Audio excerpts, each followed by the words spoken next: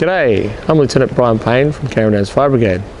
At around about 1:30 this morning, Paterson River and Carindale's Fire Brigade attended a large structure fire in the Seaford area. As we approached, we could see a large pillar of black smoke. On scene at Gravity Zone, which is a child play centre, the main warehouse was well alight, which contained trampolines and foam pits. At the height of the fire, we had 100 firefighters, 2 aerial firefighting vehicles and 10 pumpers. Lieutenant Andy Ahmed, who was the initial incident controller, directed firefighters in breathing apparatus to perform an aggressive firefighting attack to save the entire office area.